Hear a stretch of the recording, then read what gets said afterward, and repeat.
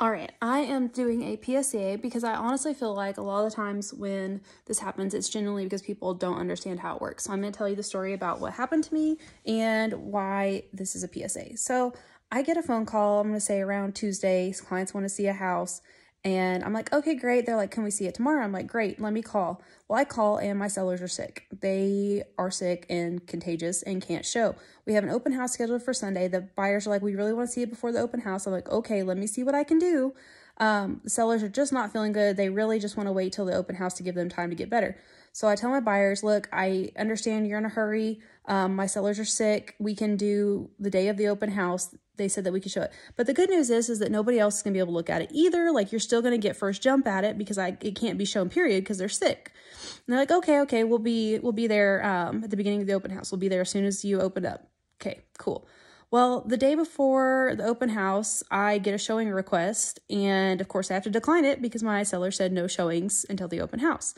Then the agent's like, okay, well, when they can see it? And I was like, well, you can come before or after the open house, or you can send them to the open house. Doesn't matter to me. So all good. I confirm the appointment. They go look at, open house starts at 1. They go look at 12:15. You know, I kind of get this spidey sense having done this for a while. I know, I just know. But I'm like, it's probably my clients. It's probably them. So I even message them the day before, like after I get that showing request. I'm like, hey guys, like, I'm so excited to see you for the open house. And they're like, okay, great. We get out of church at this time. We'll drive right over and see it. And I'm like, okay, great. So I'm like, maybe not. Maybe it's not them. Maybe it's a weird coincidence, because that also happens. Well, it's halfway into my open house and they're still not here. And I just know that they called another agent because they didn't like my answer that it couldn't be shown. So they thought they'd try it with another agent and see if they could get a different answer for them. But what doesn't make sense to me is when the agent told them the same thing I told them, why they didn't, come back to me, or why they would do that in the first place. Just because you don't like the answer to something doesn't mean that it's not the right answer. But I wanted to use this as an opportunity to educate you and beg you guys that if you work with one agent or with an agent to buy a home, work with one agent. Don't call 5 different agents because there's 5 different houses listed. Because when you do that, you're wasting the 4 other agents' time.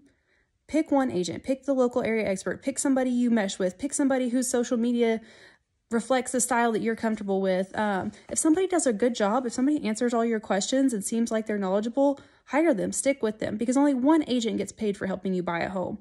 And if you're calling 5 other agents with the intent of meeting 5 other agents, 4 of those agents aren't getting paid, and you are disrespecting and wasting their time.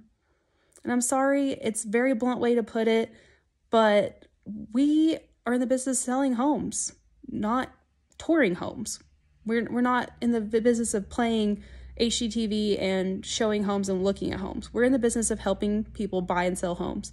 That is our job. So respect your agent's time, hire the one you like, and stick with them.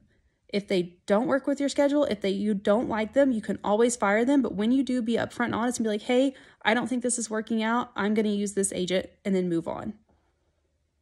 Best advice. I hope this helps. Thank you for listening.